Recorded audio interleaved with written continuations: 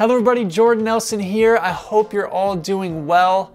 I want to put out a video. I know a lot of you might be cooped up at home during this time, so I figured now is a great time to invest in your wedding filmmaking or video creation where you're learning and practicing with your camera equipment, things like that. So I wanted to provide you with one quick focusing tip using autofocus, manual focus, something that's really helped me during wedding filmmaking to be able to nail that focus and do some more creative stuff.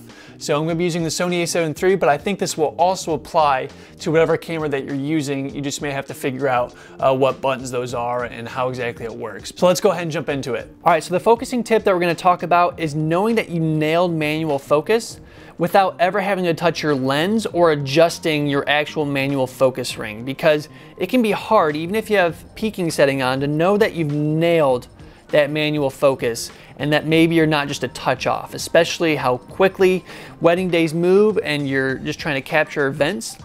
If you still want to get that manual focus and know that you've nailed it, you can actually use autofocus to your advantage. Especially with the Sony A7 III, I know that you can do this. With your other cameras, you might want to do some research to make sure that you have this capability. Is that you can set your autofocus and then toggle a manual focus to lock it down. So that is a quick and easy way to know that you've nailed the focus without ever having to touch your manual focus ring. So, for example, right now we have a mason jar in the foreground and a mug in the background, and I want to make sure that that mug is in focus. So right now I have my focus area as flexible spots. So I can move that around with, I have a little toggle here, or I can always touch the screen to change where my focus point is with the flexible focus. But I want to make sure that that mug in the background is in focus, because let's say you want to reveal the couple from behind a tree. So let's say that mason jar is a tree and you want to kind of move around it. What you don't want to have happen is the tree to be in focus at the beginning, and then when you're moving out from behind the tree, it's got to search using autofocus in order to find the couple. So what you want is to have that manual lockdown focus of the couple at the outset. Now you could always just use manual focus with your peaking setting to know that you've gotten it, but with the viewfinder it can be hard to know that you've nailed it, especially if things are really quick and you're having to move very quickly. So instead, use manual focus. So at my flexible spot, I know that that's in focus right there, and then I have a custom button that I have set.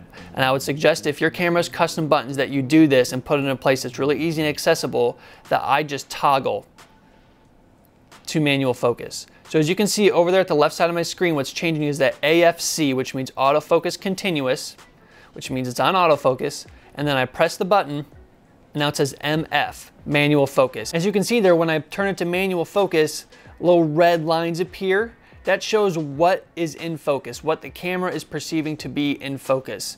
So now I know, using autofocus, that that mug is what's in focus and it's gonna be locked down. So if I move my focus point even over to here, it's not going to do anything because I already have my manual focus set. Now to toggle it back, I just press that custom button again that toggles to autofocus, and now the mason jar will be in focus because I moved the flexible spot.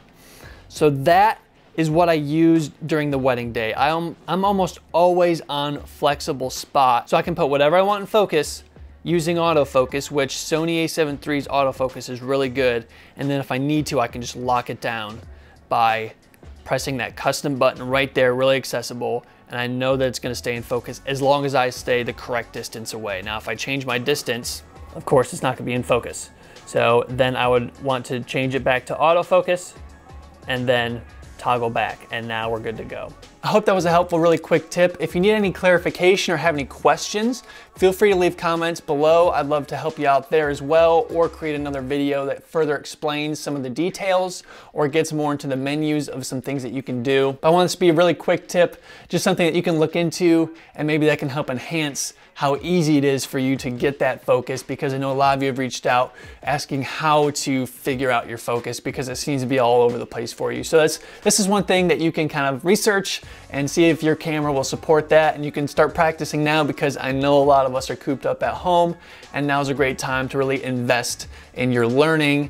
And maybe if there's any cancellations or postponements of weddings that you guys have currently, you can now continue to get better. And when we do have the green light to get started again, then you'll be that much more prepared. Speaking of investing, if you're a beginner, I do have the beginner's guide to wedding filmmaking linked down in the description below. You can go ahead and check that out, see if that'd be something that you're interested in, especially if we are gonna be cooped up at home. That would be another way to invest and grow and learn. And I hope it would be fruitful for you and your business as well.